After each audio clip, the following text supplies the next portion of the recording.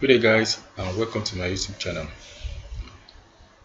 In our previous class we talked about how to move a chart to another worksheet.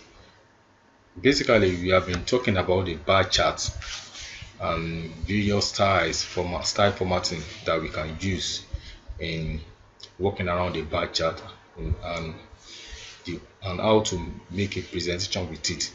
So today I'll be taking you how to create a pie chart, which is another type of charts in an Excel. So before going further, let me try to give you a quick note on what pie chart is entails. Pie chart is part of the chart Excel chart, but there are some charts that are better suited for a large amount of data in pie chart, and why some are better suited for a smaller amount of data. And an example of such is a pie chart.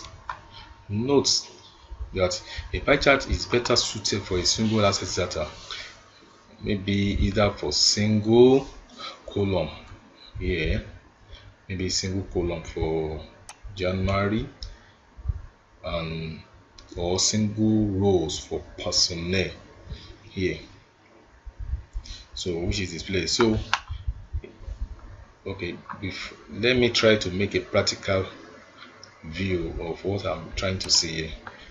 All right, before we can create a pie chart, as I've earlier said, that you must first of all highlight your chart area.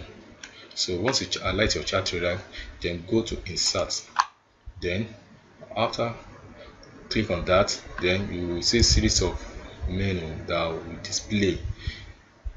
You see column, so which you can mix up series of bar chart here. You see line chart, pie chart, bar chart, area, scatter.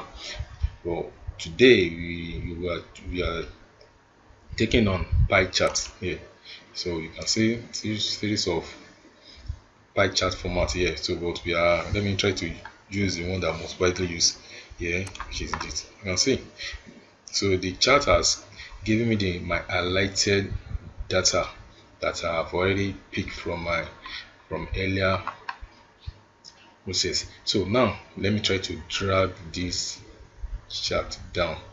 Let me try to drag it down. Okay, I think it's better suited here. All right, let us assume that I want, if let's first of all click on the chart area there. So let me assume, okay, let us assume that if I want to details on January relative to personnel, so I can drag this chart down here. I can drag it down here. You can see,